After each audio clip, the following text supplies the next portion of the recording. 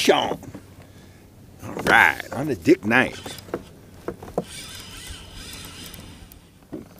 Oh, nice fish.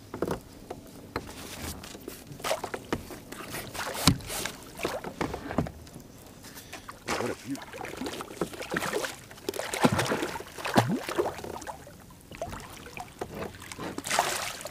There we go, I got it. Oh, what a beautiful fish. Look at that beautiful rainbow. What a dandy fish. Wow. Awesome. Just totally awesome.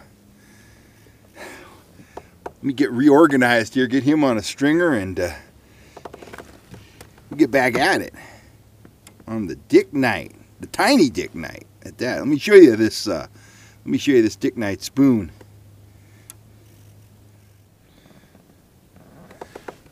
Little tiny Dick Knight doing big work today. That's a really nice fish. That's 2.5, 3 pound fish. So awesome. Howdy folks, Cal Kellogg here. As you can see from that clip I shot last October at Lake Davis, little tiny spoons like a little tiny Dick Knight can certainly draw strikes from some big giant trout. Now, all in all, you know, when I'm out trolling for trout and I'm looking to go big, I'm pulling something big, like this salmon spoon from Silver Horde, or this magnum-sized Speedy Shiner, something like that. The problem is, the situation has to be right for those big spoons to work, and you've got to be at the right body of water. If you go out to Lake Davis and spend your time pulling this big Silver Horde around, you might catch something on it, no doubt about it, but it's a low percentage lure in a lake like that. So let's talk a little bit about small spoons. Let's talk about the situations where they can help you catch more and bigger trout, and I'll show you some of my favorite small spoons, and we'll wrap up with a tip when it comes to fishing small spoons. So let's get started. When do you use a small spoon? When do you use a spoon like this tiny little bitty copper and red Dick Knight? That's just a dandy looking spoon. Hold it up a little closer here. When do you use a spoon like that? I use them at 2 different times. I use them when I'm at lakes where the predominant forage items are insects. The trout are already used to targeting small items most of the time. Not to say they won't grab a minnow or a sculpin or something if it comes by, but day in, day out, they make their living eating small caddis larvae, mayfly larvae, stuff like that. Maybe an occasional, a dragonfly nymph, something like that. But by and large, the forage that they're looking for is small. That's one situation. Another situation occurs when the fish are pressured or the moon is full. They're finicky for whatever reason. They're not feeling it. They're not chasing. They're off the feed, and you got to show them something really non-obtrusive. And that's the time to go small. Had a guy reach out to me this winter and say, I'm fishing down Pedro Reservoir. I could see these big rainbows swimming around, and they will not bite. Now, I don't know if he caught them, but when I'm in that situation, I downsize. Slow down, run smaller lures, and chances are you're going to hook up. And I learned that fly fishing. If the big stuff, particularly, the subsurface flies, if the bigger ones aren't working, or you're in a situation like on Hat Creek where the fish get really, really pressured, if you start downsizing, eventually you'll start catching those fish that guys cannot catch with spinners and power bait and all those other things, simply because the fish are conditioned to fear those offerings. But man, you show them a size 16 nymph, they'll jump all over it. So what are some of my favorite small spoons? And I would not go fishing without these. Don't use them every time I go out, but when I need them, I really need them. So of course I just mentioned it, the Dick Knight. There's a copper and red. Here's the one that I caught that big Lake Davis rainbow on, the old brass or gold and red. I think those are called the Hot Butt series. Anyway, that's a dandy looking spoon there. And this is one I haven't used yet.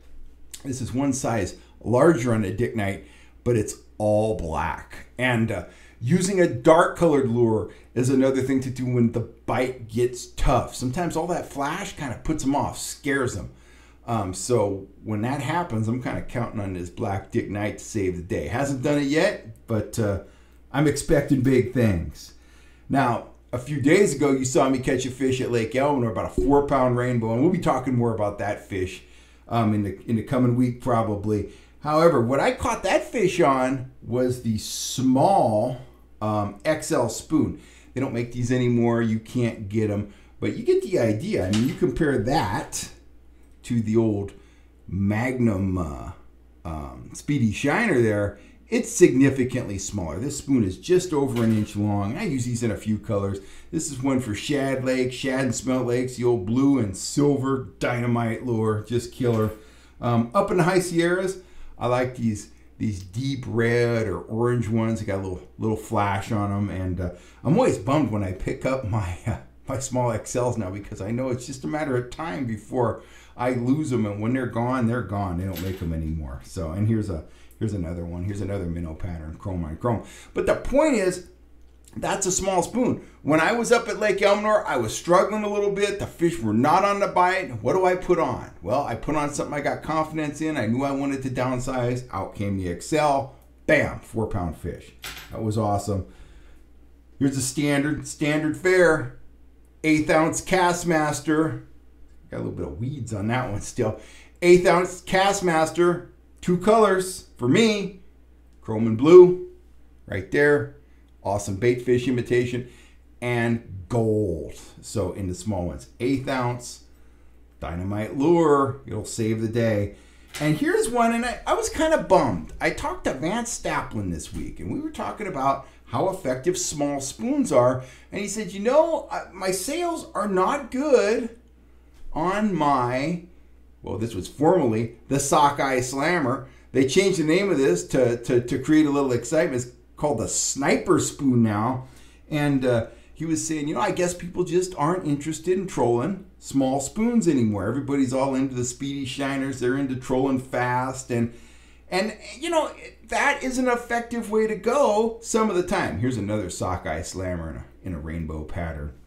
So, but big spoons aren't effective all the time. Going fast isn't effective all of the time. I recommend starting out fast, then slowing down. So anyway, here's another look at that orange Sockeye Slammer. Now the Sniper Spoon. I've caught a lot of big fish on this. I've caught a lot of big kokanee on this spoon too. So anyway, main point is you should have some small spoons in your box that you have confidence in. And I gotta say, if you're just gonna have one small spoon, get some of these wee tiny Dick Knights. You can troll them very effectively. If you're a bank angler and you're fishing lakes, team these up with a water bobber just like you would a fly. You're able to cast them because obviously that thing doesn't weigh very much at all. But that water bobber will allow you to cast it and get some distance. And finally, stream season is open. And I am going to give you a secret, and I know some of the guides in Northern California are not going to like me disclosing this, but I'm going to go ahead and do it anyway. You get yourself a couple Dick Knights in this size. Get the chrome one, just the straight silver chrome one. Put it on your line when you're stream fishing and dead drift it just like you would fish a salmon egg. Put a split shot above it, cast it out, and drift it down, and then let it swing in the current. And it looks like a little tiny fry minnow that got caught in the current and can't handle the current.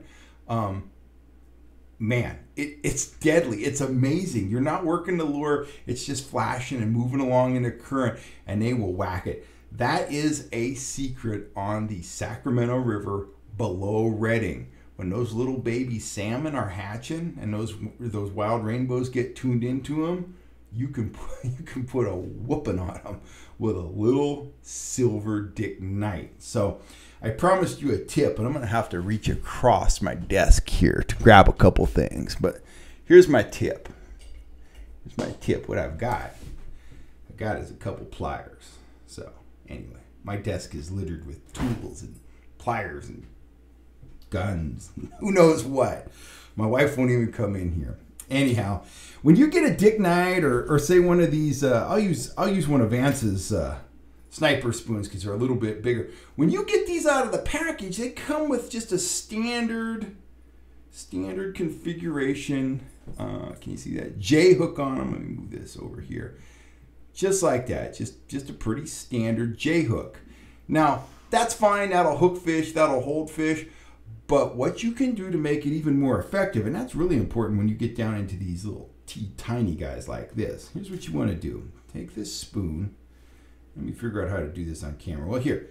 Take this spoon, grab the hook shank like this, like that, just like that. Take the second pliers and grab the hook.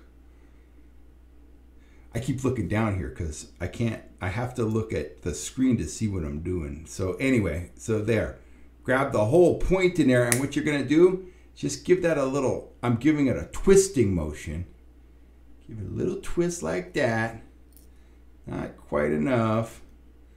Twist it a little more. There we go. Now let me show you what I did. What I've done, I've offset the point of that hook slightly. If we look at the one that's not been bent, let's hold that one up for comparison's sake. There's the straight one, just straight. There's the offset one. You can kind of see the offset, see the bend in that. What that does, it'll hook the fish better and it'll hold them better. If they grab this is the one that I did not bend, and it's flat like that, they can grab it and they can slide off the hook like that, okay? You try that with this one that's offset, you could see how that point rides up like that? You grab that, there's no, I'm not gonna hook myself in the finger. There's no sliding off there. So anyway, let's wrap it up. When the going gets tough, bust out the small spoons and they could save your day, that's for sure. And remember to offset those hooks. And if you're trolling for kokanee and you bust out the small spoons like this, by all means, put the little piece of corn on there. But if you are going for trout and you wanna sex it up a little bit, put about 1/8 of an inch of night crawler on there. But don't put too much. You put very much on there, overloads the spoon, you're not going to get the action. So tip it with a little meat if you want. Another great trip if you're targeting, or great tip, I can't even talk. If you're targeting rainbows, take a salmon egg, smash it, get all the shape out of it. You still got that skin with that scent, pin that skin on there. But anyway, most of the time, 90% of the time probably, I'm trolling them with no tipping whatsoever for trout, and I catch plenty of trout, and I catch plenty of big trout. Anyway, final word, run them on 6 to 8 pound fluorocarbon. That's it. Don't use 10-pound test, 12-pound test, too much, too stiff. Run them on that lighter line, maximum action. Run them, 1 to 1.5 miles an hour. I've talked enough, man. That's our tip for the day. Get some small spoons. Get out on the water. That's the most important part of catching fish. Get out on the water once in a while. And I will catch you next time. This is Kel Kellogg signing off.